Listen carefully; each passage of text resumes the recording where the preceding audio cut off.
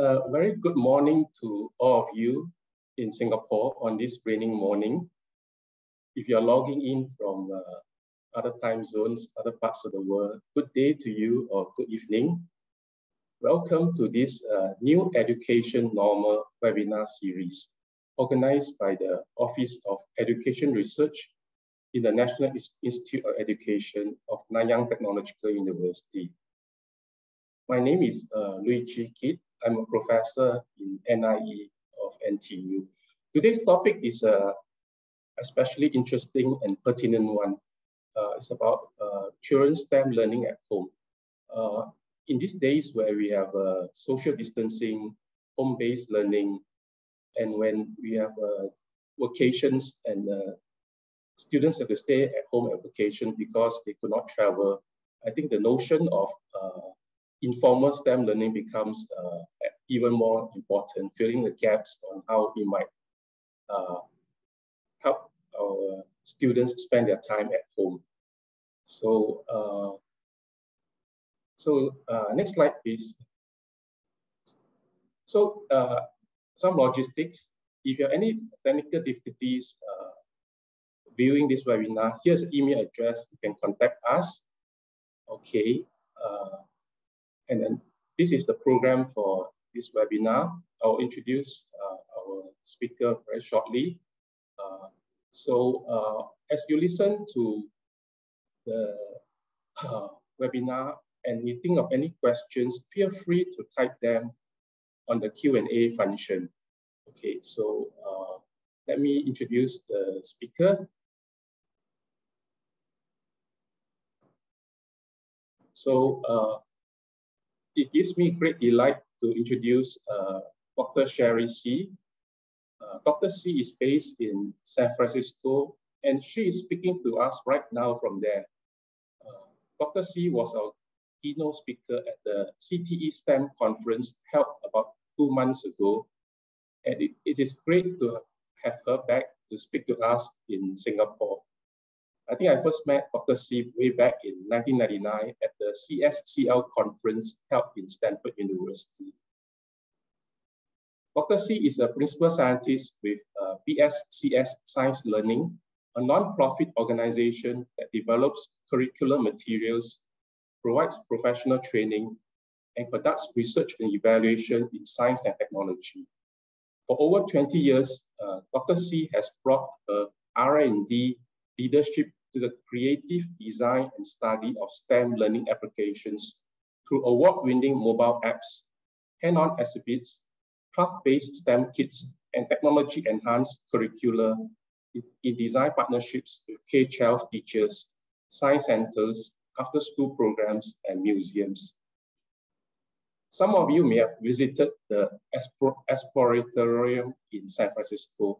Dr. C worked previously at the Aspiratorium, as well as the University of California, Berkeley, Lawrence Hall of Science.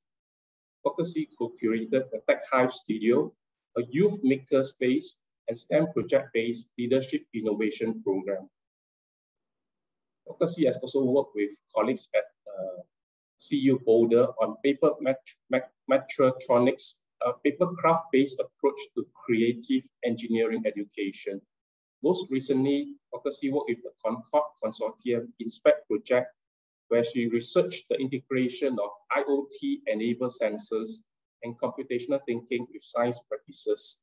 So let us invite Dr. C to talk to us about STEM learning at home. Dr. C, please. Hello. Well, thank you so much for the wonderful introduction. I'm so happy to be here to give a seminar today. I would like to share with you a number of resources about informal learning. And I had changed my talk to be about informal learning, not just about children, but also about family members, informal educators and teachers who also support educators as well, children as well. Let me share my slides.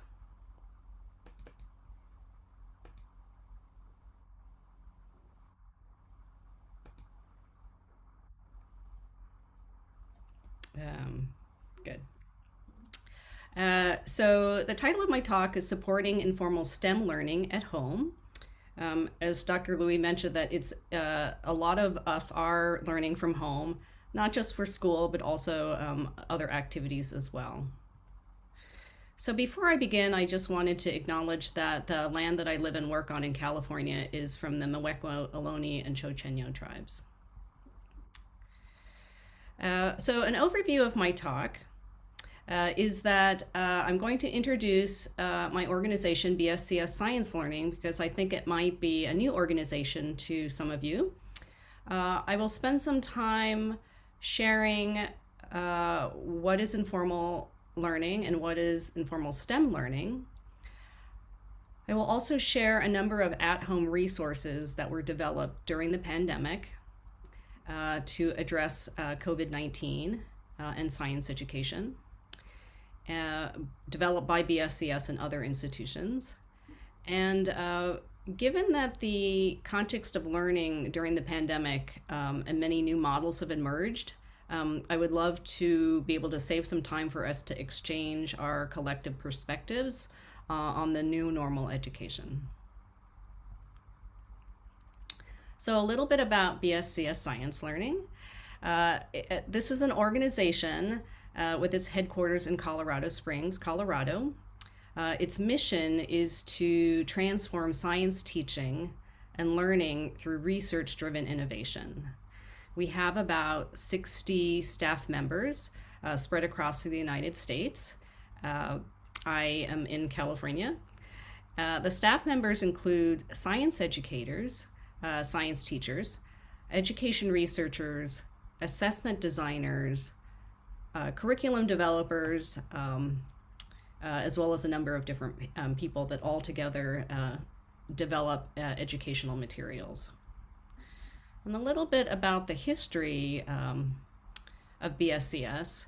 So BSCS was founded in 1958 with a grant from the U.S. National Science Foundation to develop state-of-the-art biology textbooks for students across the country.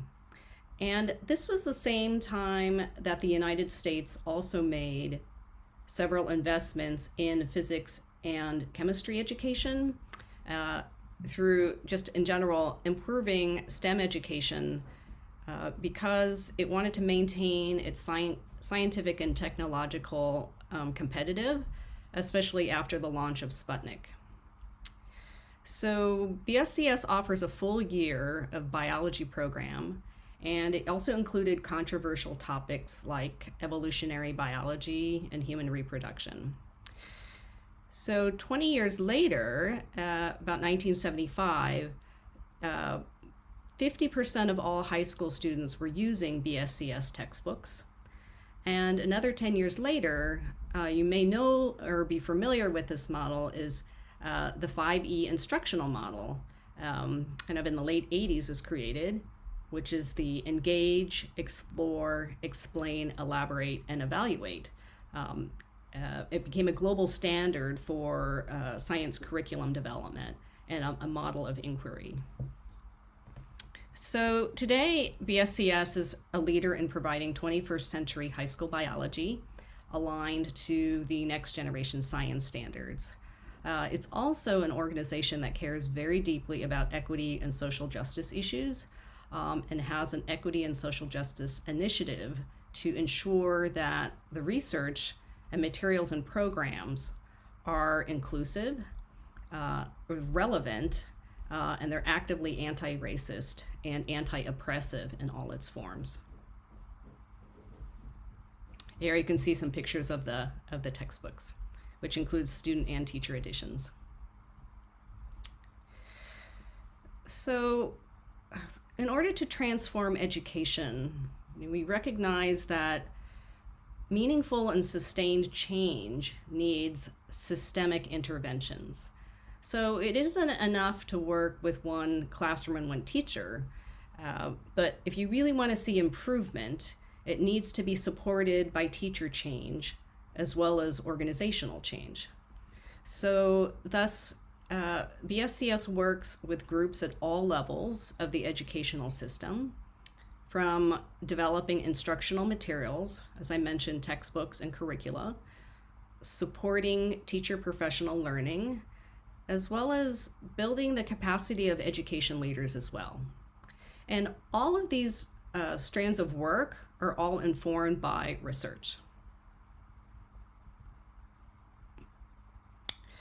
So there's too many programs for me to include in this talk, so I picked a couple programs to share with you.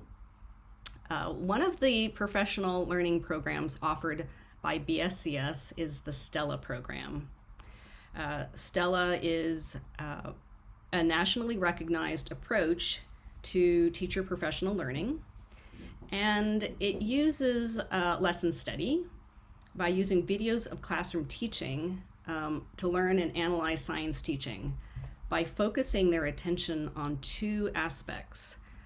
One is examining student thinking and student ideas, and the other is looking at the curriculum or the science content storyline.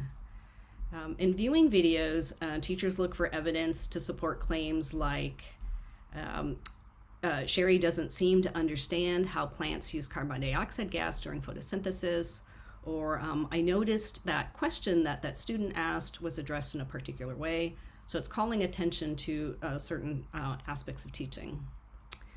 The second example is Open SciEd. This is a free curriculum, which BSCS is a curriculum development partner. Open SciEd is freely available middle and high school curriculum that exists to change the status quo. And it's trying to remove the predictability about who succeeds and who shows affection for STEM fields. So each unit in Open SciEd is organized around an anchoring phenomena and using a storylines approach. So building this coherent sequence of lessons that are motivated by students' questions as they arise, as they're doing investigations and from their interactions with a phenomena.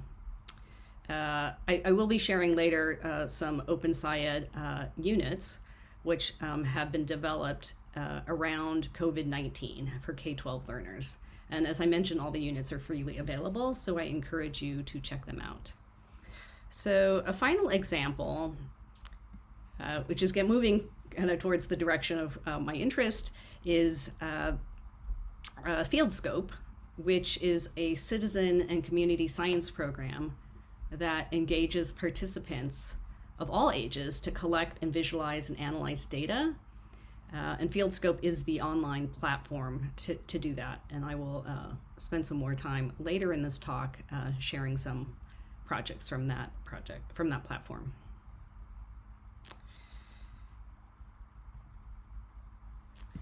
Okay.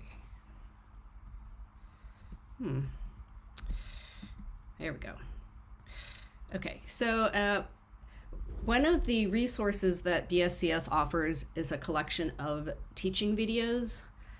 These are 2 to 10-minute long videos, and these are the same videos that are used in the STELLA Teaching Professional Development program.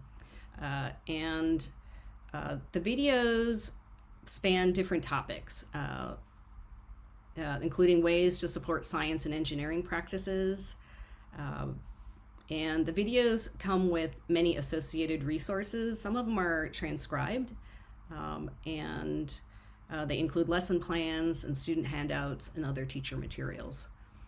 The thing I really like about this library of videos is that you can search by topic, you can also search by grade band, and you can also search by the science and engineering practices or the phenomena.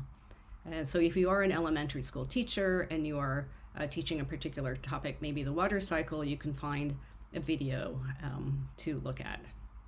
Now, it's important to recognize that these are not polished videos and exemplars of teaching. This is really a collection of resources, and it's hard to judge teaching when you take someone's classroom and only take a small segment, but it's meant as a professional development model to examine closely the teaching strategies, and having conversations with other colleagues to understand, can you identify the strategy which the teacher is engaging in, and how might you bring that strategy into your own teaching? But I highly encourage you to look at these collections. I believe the subscription is open for the first 6 months that you sign up.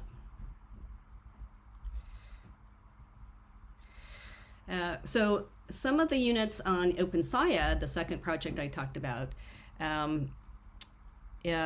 are this high school unit, which was done in partnership with BSCS Science Learning. And it was developed with scientists, epidemiologists, and public health experts. And also, it was co-developed with equity and anti-racist education experts and community groups.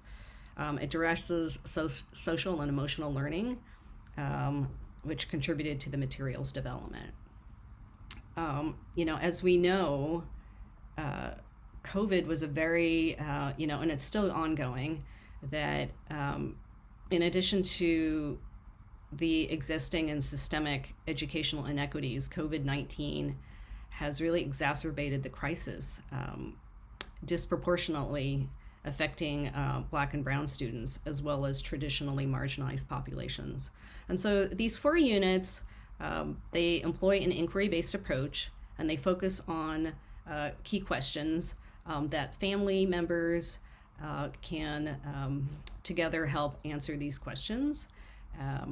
And it's designed, it can be also used in the classroom for 14 to about 15 class periods of instruction with different extensions as well.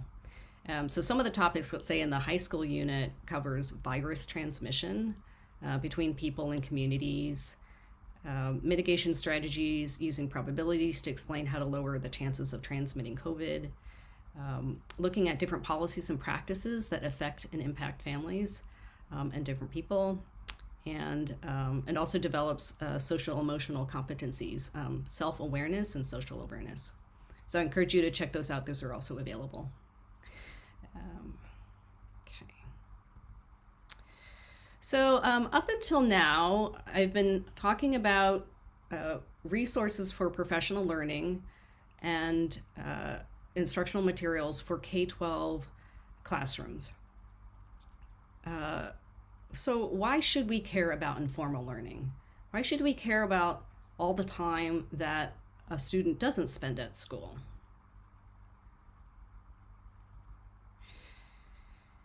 In 2004 through 2017, the U.S. National Science Foundation made a major investment to support a multi-institutional science of learning center to study implicit, informal, and formal learning from infants to adults.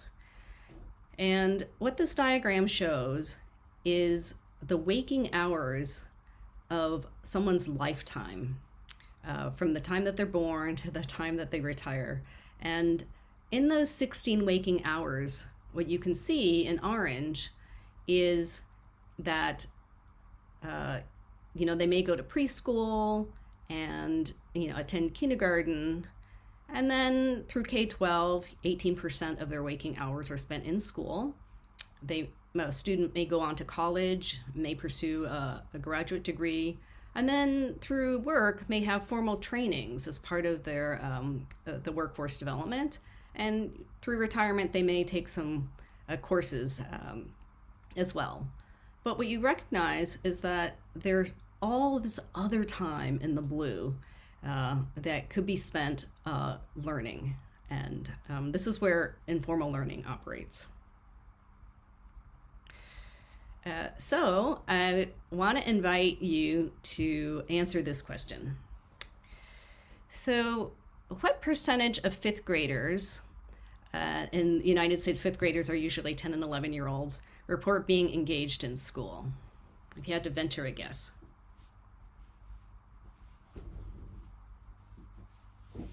It's fun to see these polls. And the panelists and presenters are cannot participate in the poll, so we won't skew it in one particular direction.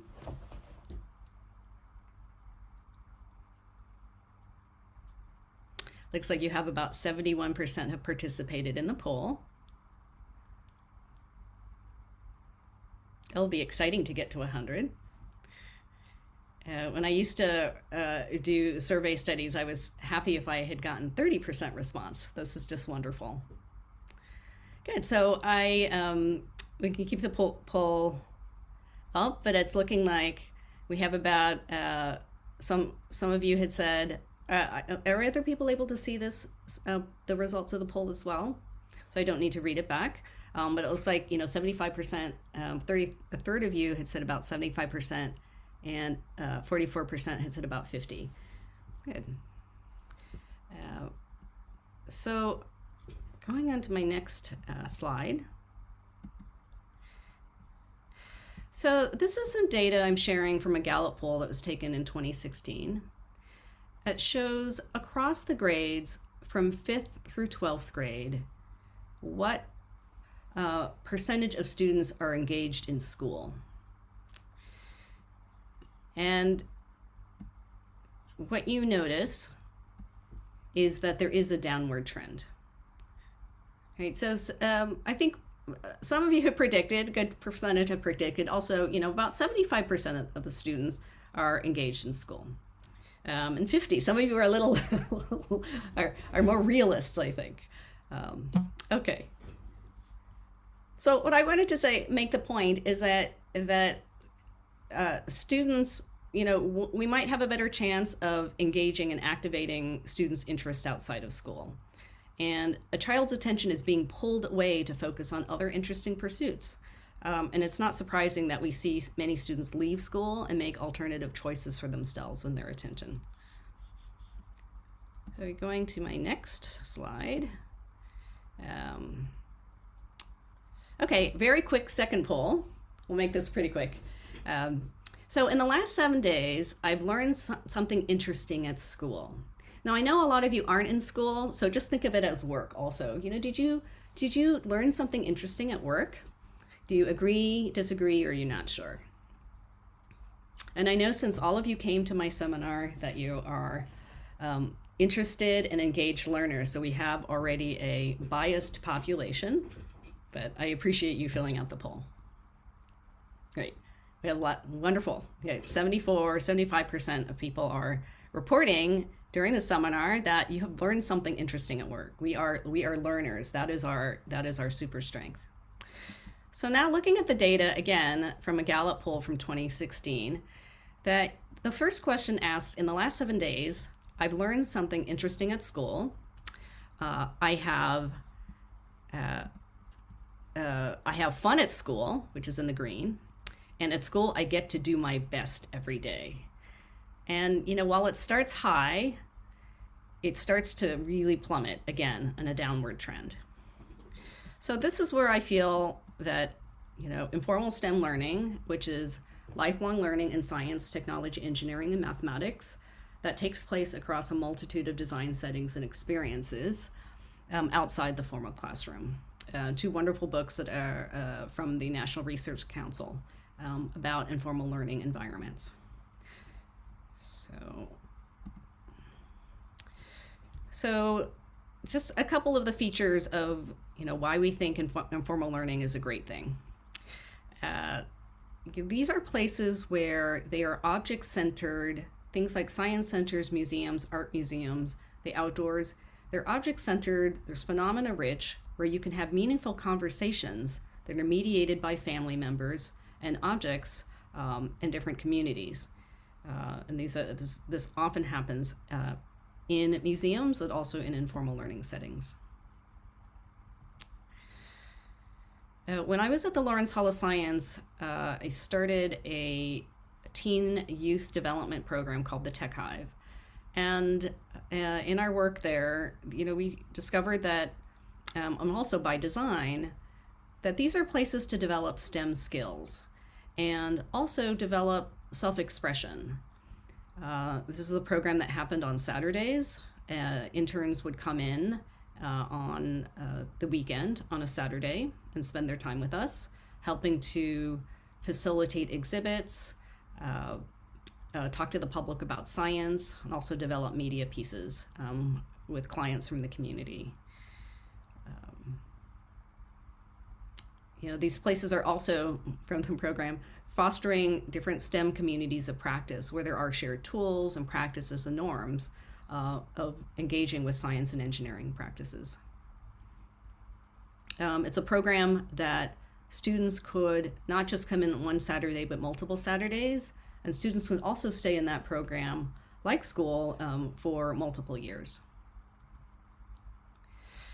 So informal learning environments are also places to activate science interest, looking at their fascination and curiosity and their persistence. And a study done by my colleagues at the Lawrence Hall of Science in collaboration with the University of Pittsburgh, youth who are activated towards science learning are more likely to have an affinity towards STEM careers. So we see that informal learning environments are great for engaging motivation, interest, and curiosity.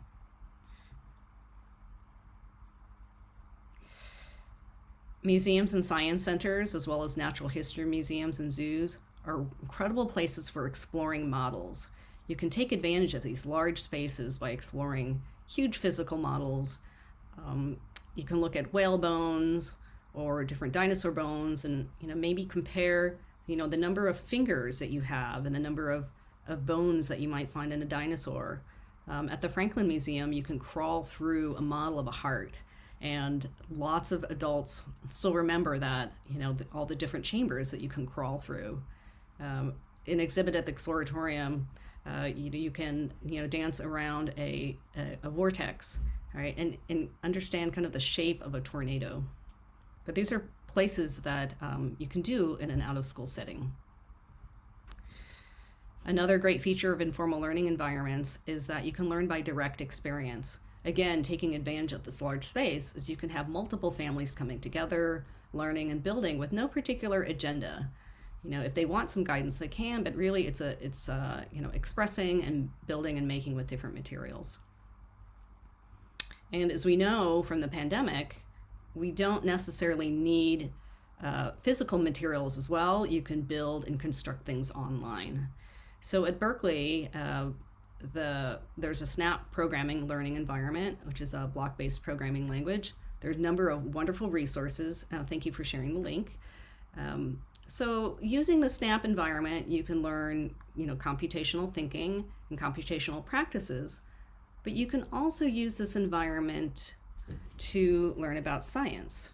So I went and explored SNAP recently and found that someone had developed a model of Snell's law. This is the law that looks at the angle of refraction of a beam of light when it hits a different material like water. Another model was both an engineering and medical model where someone had programmed a way of scanning a human body. And so kind of tying computation to trying to build their understanding through modeling and programming.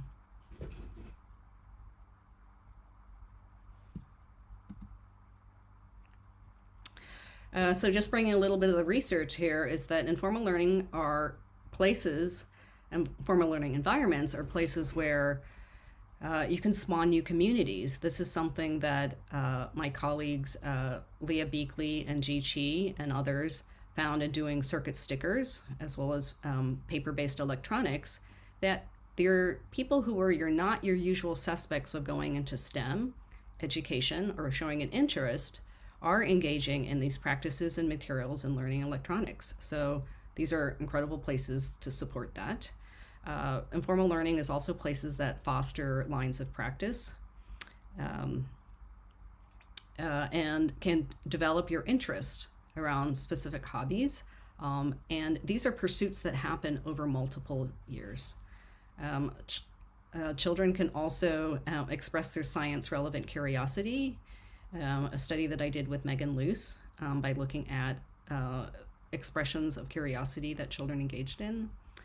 Family members, as we know, are incredible resources, and family members can oftentimes make the mistake of lecturing to their students or being the person who knows everything and is trying to impart knowledge, not too unlike a didactic classroom. But with some slight shifts with different materials or cards or particular prompts, you can get family members to shift the conversation to be a learning partner or a co-participant with their child and their learning, to elicit their student ideas, their students' ideas, their child's ideas, as well as explore in different investigations by forming hypotheses, carrying out experiments, whether or not you're at the beach or you happen to be at home and you're looking at some really moldy food, but there are different ways of doing that. You can also find that collaborative dialogue and scientific meaning making can also happen in different places, in different languages. So I think you want to make sure that you don't assume that someone can't engage, and children can have very sophisticated ideas and engage in this collaborative dialogue. Okay, one more poll, and then I will move on to the next part of my slide. So I am curious that I realized that during the pandemic that it was difficult to visit museums, but thinking before the pandemic in 2019, maybe 2018, just pick a year, have you visited any of these places before? And you can check all that apply. So I feel like, it could be an formal learning environment maybe, but maybe informal science, because I'm a science person. And if you've visited any of these places before.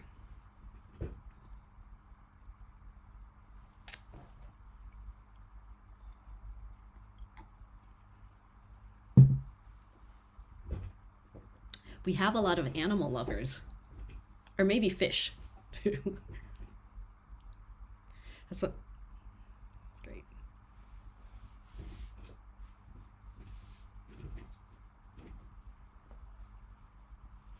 I was thinking of botanical gardens, or an informal science center. Sometimes you see a technology museum. Sometimes there's a science festival with an outdoor table that you might walk up to and engage in some science. Oh, wonderful. We have a 78% of you reporting right now. Well, great. Well, across the board, we do have, looks like the highest number we have here are science and technology museums. They're near and dear to my heart. 58% in zoos and aquarium, and some sort of natural history museum. Yes, natural history museums also include animals as well as nature and plants. So thank you. They aren't just specimens that were long ago alive. Thank you for sharing that. Good. So just sharing the data. This was pulled from the National Center for Science and Engineering Statistics in a survey of public attitudes towards understanding science and technology. And this is data that was pulled from 1981. We were all very young then, to 2018. So about, and if you look at this trend, a little bit of a drop, but largely, I would say very consistent with how this audience is answering that, we have visitation to informal science institutions and science and technology museums. In this particular data, it looks like there's lots of zoos and aquariums that are being that people are participating in. So anywhere from about 50% to at least 1 in 4, 1 in 3 are attending, which is great. It's just wonderful because they are wonderful resources. So just a quick summary of the features of informal learning environments is that they are curiosity and interest driven. They're multi-generational, right? Involves grandma, aunts, uncles, caregivers. It's embodied and interactive in these large spaces. It's very joyful and agentive, free choice. You can make these choices and voluntary on where you go and what you do. These environments are also social and collaborative. they often feature cutting edge science and technology. I didn't share that as much in my examples, but there are places that a whole network of museums that, like the NICE network, that has been working on nanotechnology. Science museums address things like genomics and stem cells as well. And things that you can do kind of rapid programming on. It's also an area where you can focus on and include multi-sensory phenomena and, of course, media rich, right? Lots of movies, theaters, multimedia, and images as well. So comes the bad news, right? So with COVID-19, what are we supposed to do now? This little bugger of a virus has really caused disruption. It's just incredible disruption, closing museums, closing schools, really hampering one's ability to learn in all the ways I just described.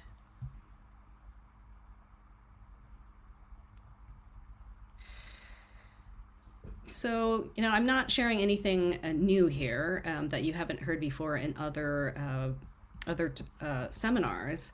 But, the COVID-19 impacts on learning have widened the disparity in educational access.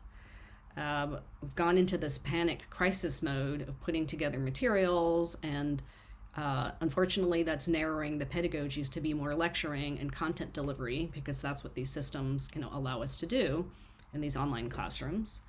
It makes it difficult to address social and emotional learning. Learning tends to be very screen-based and very limited in its sensory learning. And, hands-on laboratories have really taken a hit. It's very difficult to do, authentic hands-on laboratories during COVID. So as I was thinking about this kind of dismal situation that we're in, like, what can we do together to think about some solutions that could help us organize learning for this new normal that we're facing? Like, how can we think about broadening educational access in this time and really working on creating equitable learning environments if we can? An important value of informal learning is being accessible to all learners from all socioeconomic backgrounds, cultural backgrounds, and ethnic backgrounds. And is there an opportunity, since we are largely stuck at home, to take advantage of multi-generational learning and the way that informal learning has been supported? And, we have siblings, rather than individual grades in classrooms, we have siblings together across grades. So maybe there's an opportunity for some collaborative inquiry pedagogies that we know are so powerful for learning. What does place-based learning look like when we are in one place? And are there ways that we can help support social emotional learning and be attentive to multisensory learning? So these are sort of these design issues. As an education designer and learning scientist, I've been thinking about this past 18 months. So what I'd like to do now in the second half of my talk is try to be hopeful and share some resources for at-home learning. I'm going to share some resources that were created at BSCS Science Learning, but also share other resources and projects that I have worked on or collaborated on. And these are all free resources that you can get online or purchase online. And then I'll end my talk with some R&D projects that I'm working on now, and then open it up for hopefully a discussion that we can share our different perspectives. So the first resource I'm going to share are 4 different activities one can do to be outside, to connect with nature. And maybe it could be a plant in your office too, if you can't go outside to nature. But these are activities where and it overlaps with kind of mindfulness training, where you can sit in a spot and do quiet observation by yourself.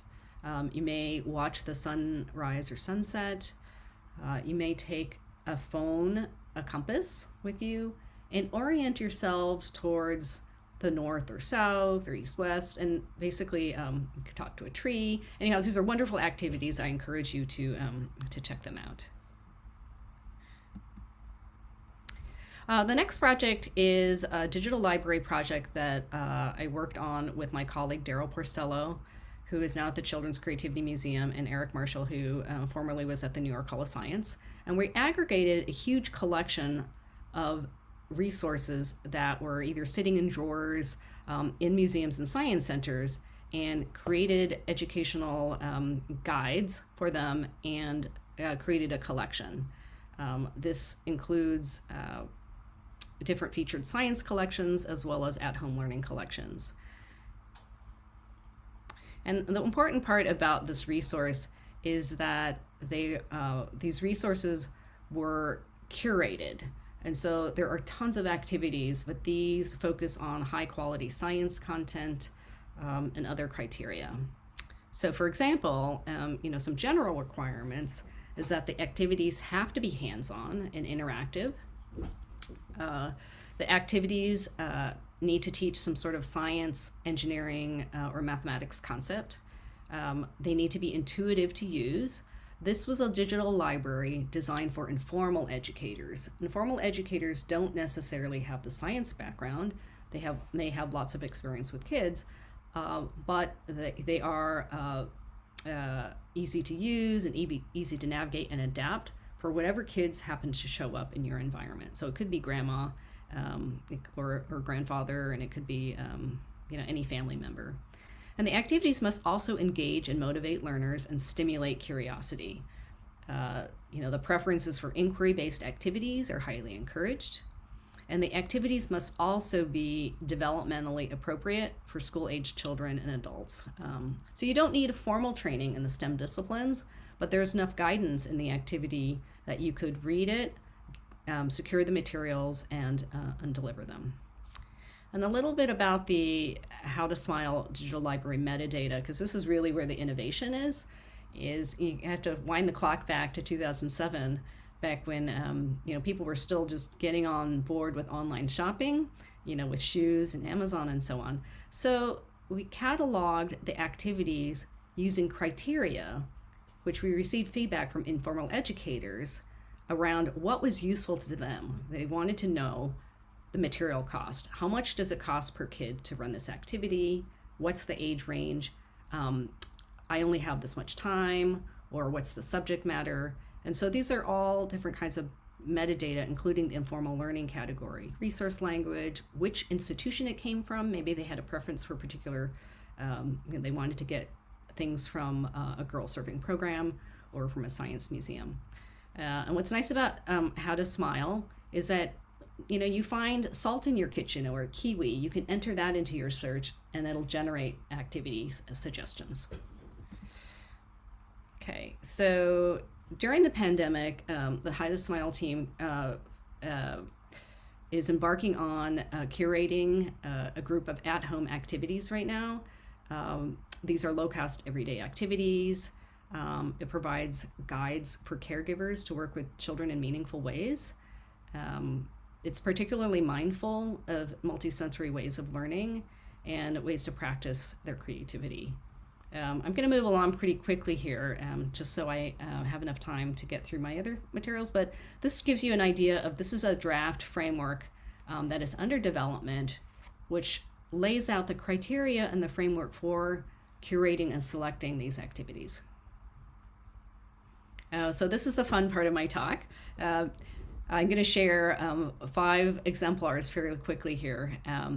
So in one activity called Cutting Pie, you can basically take a plate and a piece of string and a pair of scissors and derive the value of pi. The activity, you can find this activity on the Smile Digital Library, and there's alignments to NGSS and ways to go further. Another activity is called Toon Booster, which is from the Science Museum group in London. And this is an activity where you can use your cell phone. And you place your cell phone in different bowls and see whether or not it amplifies the tunes or not. And you can build different things with paper and explore different ways of amplifying a sound by cutting holes in jars and things. This is an activity where you can take condiments out of your refrigerator and build a runway and basically do some viscosity experiments. This is a math activity where this is more for elementary school activity, this one, where you can take anything. It doesn't have to be food or M&Ms, but it's certainly fun for kids, and paper clips that you talk about measurement systems and how many units of something do you need in order to measure objects around you. And this is an activity from the Tech Interactive in San Jose, where you can take pieces of cardboard and basically build linkages and build different craft projects. This also comes with different an activity PDF where you can imagine, explore, and iterate, and going through different parts of the engineering cycle. I particularly like this activity because the museum had created TikTok videos, which was just so clever because it really brought in and was a medium familiar to informal educators, especially young people who are working with other children.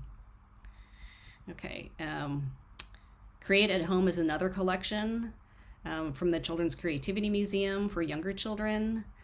There's a wonderful activity around journaling. I encourage you to check this out about going out with nature.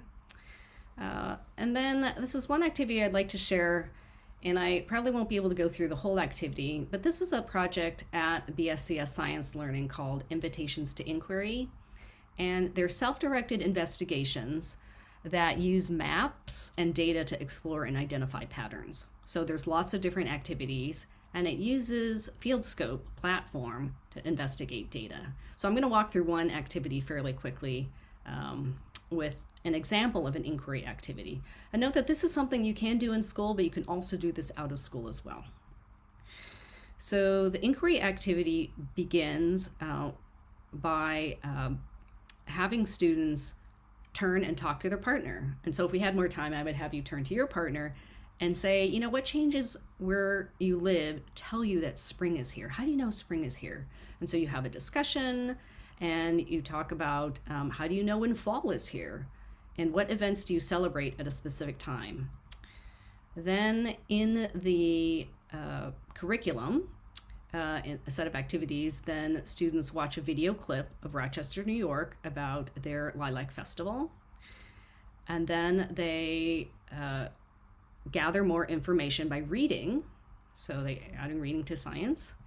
And then they watch a video of a lilac bush, just one of them, time-lapsing from January through May. And they have to make some observations. Let's see, so this is the question for investigation, is when should our city host a lilac blossom festival? So not only do you say, well, this is where Rochester's is, but where does it happen in mine? And they look at data across the US of where these festivals, and this data is taken from the Budburst program, a citizen science program, where people report when blossoms are opening.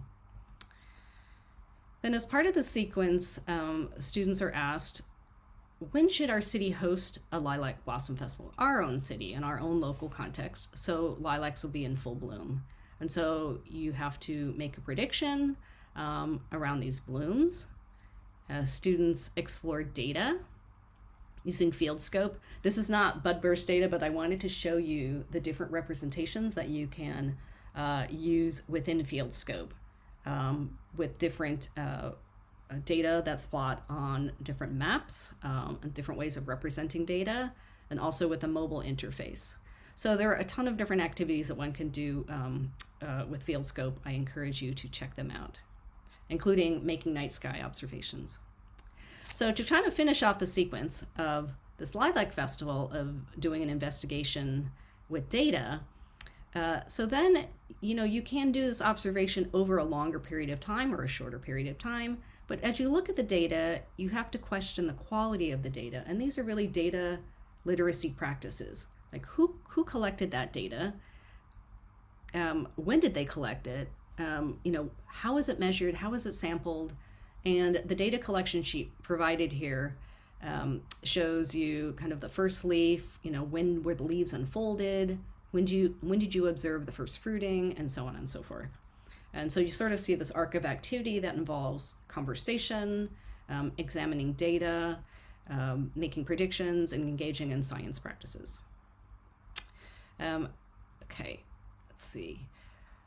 So invitations to inquiry is one of many resources for educators, and I encourage you, I won't have time to go over these free COVID-19 resources from BSCS, but I encourage you, the link is in the chat to go explore those as well.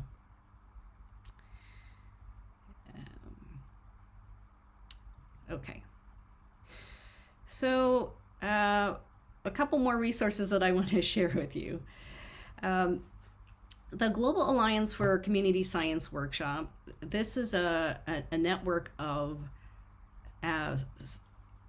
after-school spaces or workshops in California that were founded by Dan Sudrin at Mission Science Workshop. And they're neighborhood spaces for STEM. And when you walk into these spaces, the first thing you notice is the smell, right? They do taxidermy, there are bones and fossils, there's art supplies, exhibits and machine tools, and they have drop-in programs as well as provide after-school programming for schools, as well as they mentor youth and teens in this work. Another just really wonderful example of an informal STEM learning environment. During the pandemic, because the workshops were forced to close, that their pivot was to take their hands-on activities and to create these lunch bags. And schools who had a free lunch program where families were either going to the school to pick up lunch could also pick up a bag of supplies. And they did this for 52 weeks during the whole year during the pandemic, throughout the summer as well, and distributed about 60,000 kits. But it's really quite an incredible model because they are low-cost materials that have really compelling science behind them, science and engineering. When just more recently, as we've been able to do social distancing, they've also set up tents where members of the community, when you're not in school, can go in and interact with different activities as well. I want to share just a couple activities. In this network, there is a workshop in Watsonville, which is in an agricultural area in California. There's one in San Francisco, Mission Science, as well as Excelsior in San Francisco, Fresno, a bunch of different places. But I'm pulling a couple activities across these. And so using a hobby motor, you can make a car, you can make an exhibit, basically a tornado, you can make a bubble. So it's not one thing that you can make. You're making something that then becomes a toy that you can play further, which is really the power of this model. I wanted to give a shout out to my colleague Kurt Gabrielson, who wrote up a lot of the community science workshops. I actually have the book here in front of me I can show, from the community science workshop in a book called Tinkering. And then he moved to East Timor, or Timor-Leste, and brought a lot of the inspirations working in the jungle to using kind of lower cost materials in these, but definitely wonderful things to check out. So I have about 2 more slides to get through. I know we just have a little bit of limited time here. But so those are projects that have already been done. The activities are available. I encourage you to go get them. I'm going to talk about 2 very briefly research projects. One, which I'm working on right now, funded by the National Science Foundation Computer Science for All program, which is developing materials for underrepresented youth to help teach them computing concepts. And this past summer, we ran an online camp, and that was incredibly eye-opening for me, where we did very similar things like CSW, where we prepared materials and we either mailed them to families or families came by to the university at Georgia Tech with my collaborator Henju Oh and pick them up. And then we ran an online camp. And the reason this camp worked well, one, is because that we leveraged online systems like the Circuit Playground Express uses MakeCode, also the microbit also uses MakeCode online, and so we were able to do some programming and share screens, but they were also able to do these tangible things as well, and build out projects. This is a project where they used different cards that were basically sensors that were exposed to show how we unblack box the computing, and then they were asked to create a message in a project using these components, a message that they would create on their own. This one was a dog adoption center where they wanted to help dogs find a home, and the lights would indicate the kind of amount of donation you would make towards this organization. But TBD, we're analyzing the data right now, and hopefully we'll be writing a paper about this work. The second example I want to share is from my colleague Charles Shih, who is at the Institute for Future Intelligence. And with the FLIR 1 camera, one is able to do some really incredible science experiments. So he is really pushing this idea of a telelab, of a remote laboratory, where using Internet of Things and control, that you can be able to kind of submit and take pictures and submit them, but also be able to remotely control instruments to also participate in science laboratories, and other resources to check out. So just to wrap up here, my learning goals for today for you is I was hoping that you would gain a familiarity with some of the work of BSCS Science Learning, and hopefully have a greater appreciation for informal science learning, especially informal STEM learning in the overall ecosystem of a science education. And I wanted to provide new knowledge and resources to add to your toolkit. I hope I was able to do that. And to reflect on how science education will need to be transformed in this new normal education in the near and far future, during and after COVID-19. So some concluding thoughts. The seminar has really given me a chance to do, some wonderful reflection about what we can do now and going into the future. And, my observations are that, I think we've learned a lot about hybrid learning, and I don't think it's going to go away. It's going to stay, and that parents and caregivers play a major role in and responsibility in facilitating the learning at home. And informal science institutions, even when they were closed, are incredible resources for STEM learning and teaching. And this was possible because a lot of infrastructure and digital libraries and digital media was leveraged, including video-based tutorials. And that in general, we need to reverse the trend in science education and kind of bring more joy and build stronger connections across schooling and informal STEM. So I feel like, when schools and informal STEM can be closer together, they can build these synergies as part of this education ecosystem to support learners, especially during the pandemic. And this is really an opportunity to continue addressing and improving issues of equity, as we've seen that the pandemic's been very hard for children and families. So with that, I will end my talk, and feel free to contact me. And I want to thank you for coming to my seminar. And I don't know if we have any time for questions. I'm sorry if I ran over here. I think we have some time for questions. So the audience, feel free to post your questions to the Q&A function. Okay. Yeah, so thank you, Dr. C, for the most informative talk on the activities, resources for informal STEM learning. As I listen, the chat keep popping up lots of URLs to access. Yeah, sorry, maybe too many, but sure the audience would like to have the list, and I'll try to make it available for them. I think they're so, as Wan Han said, they are so doable. So I think it raises awareness that there are good resources out there from BSCS and other entities that we can tap on to further informal science learning.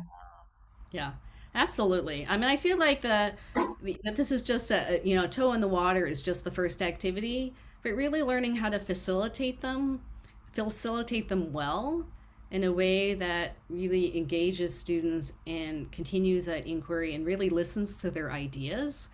Uh, whether or not they are, misconceptions, we want to listen to students' ideas and start from where their thinking is. And I think that's a really important practice to do.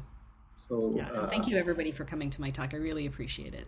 Yeah, thank you, Dr. Sherry C. But very enlightening talk, lots of resources, activities. I think we will rush and search them out and see whether we can enact them in our own homes or playgrounds. Yeah, so thank you very much. And we thank the audience for coming for this session. And yeah, so see you in the next webinar. And Sherry, thank you very much indeed. So it is Monday night for you, right? So we hold you up for your Monday evening. Yeah. It's very good. So yeah, thank you very much for spending your Monday evening with us. Yeah. So.